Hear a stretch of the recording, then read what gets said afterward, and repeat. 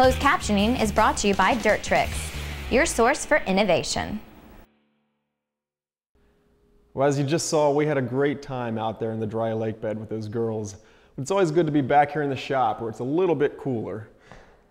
Well, in front of us on the stand here, we have the KLX 250. Now, I've had the chance to ride this several times, completely stock, and some of the issues that I was having troubles with.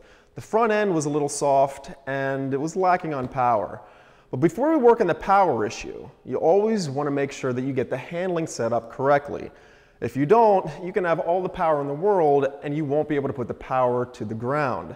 So last week we had Drew Smith over at WER take a look at our suspension to revalve it, set it up for my body weight, and also install a WER steering damper. So we're going to go and check out WER Enduro products. While we do that, I'm going to go ahead and put the flex bars on here and get that taken care of. Have fun. We met with Drew Smith from WER. He was explaining to me that when a bike comes from the factory, the suspension and spring weight rating is preset to a generic setting. In order to get the best performance and handling possible, every bike's suspension needs to be adjusted to the specific rider's body weight, riding ability, and the type of terrain ridden. In order to properly set the suspension, we need to remember to grease the bearings and carefully set the suspension sag.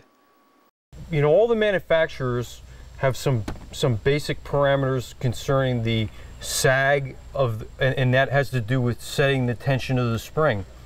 If we have too much tension on the spring, there's going to be too much weight on the front forks, and therefore the bike will be too far into the stroke too much of the time, a little bit quicker steering. So, you know, typical for manufacturers to set the sag at about 1/3 of the total suspension travel, and that's with the rider's full weight on it. So, you know, we're going to go through that procedure, and we're going to show you the proper way to do that. We're going to measure up vertically from the axle, and then we just got to find a point here that we can reference and that we can get back to. So I'm going to use this little looks like the helmet loop there. The helmet loop, and I'm just going to put a little tick mark on there so that we can find it again. And make note of our length, which is 590 millimeters. Once you get on the bike, I'm going to instruct you how I need you to sit the bike so that we get an appropriate measurement. So okay. Go ahead and take that off that bike stand. Is it preferable to have the same riding gear on that you normally would? That would be the best case scenario, but I think for getting started at this point, we can make do with that. All right. Okay, we want you to slide your torso all the way to the front of the seat, all the way forward, arms bent, and then if you look down and you could see the crossbar and the top triple clamp, that'll put you in the right position. Okay. We also want both feet on the ground, just enough weight on your feet to balance the bike. So just stick with that right there. So basically as much as your body weight on the bike as possible. In this way, you know, you can see that his body weight is distributed pretty well equally between the front and the rear. You know, it's important to be able to shift forward and not have the geometry change too much. So when we set it, we want to set it with you pretty much in the middle of the bike, and that's a pretty much of a standard turn entry position. Okay, I'm going to take my second measurement, and we got 500 millimeters. So it's a difference of 90 millimeters. So we got 90 millimeters, and that typically with about 12 inches of travel, we want about 4 inches of sag. This bike may have slightly less than 4 inches of sag, but I think that what we need to do now is to go ahead and loosen that spring up, and I think that for our starting point, we want to start with about 100 millimeters. That's pretty much standard stuff.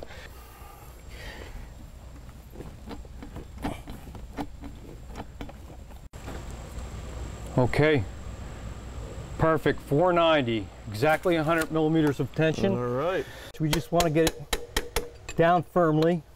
Compression adjustment is on the shock reservoir. The rebound adjustment is at the bottom by the clevis, and the front fork compression adjustment is at the bottom of the front fork tubes. All right, Drew, I see here on the sheet that you provide with every customer that sends their suspension into you, clicker settings. Now, in this one, it says 4 to 10 out. What exactly does that mean? we're going to turn the compression adjuster all the way to maximum, clockwise until it stops. Clockwise, okay. And then there's an internal ball detent that you can see in here. 1, 2, 3, 4. Turn the adjuster all the way clockwise. So in this case, we're recommending from 6 to 12 out for sand and hoop-de-doo. So we're going to turn it 1, 2, 3, 4, 5, 6 clicks.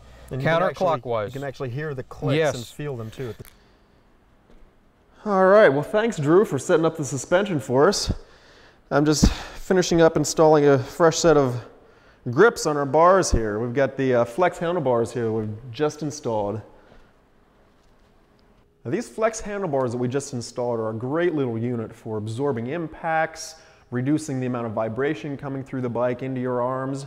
But also there's a safety factor involved here. Oftentimes if you land hard off a jump, your wrists, your arms, your hands are going to be the ones that absorbs the impact. With these bars, it takes that completely away. There are rubber elastomers down in here that are interchangeable. You can choose which level of flexion that you want. We're going to take this one step farther here. In addition to the flex handlebars, we're going to add a Boysen shock out. What this is basically the same kind of setup as on your throttle side, but it goes onto your left-hand side here. And what this does, inside the unit here are rubber cushions that allows the grip to flex while you're riding. So it'll reduce fatigue, it'll keep your fingers or hands from getting blistered, arm pump's a big thing, and also it'll help reduce the carpal tunnel syndrome or any injuries that might occur while you're riding.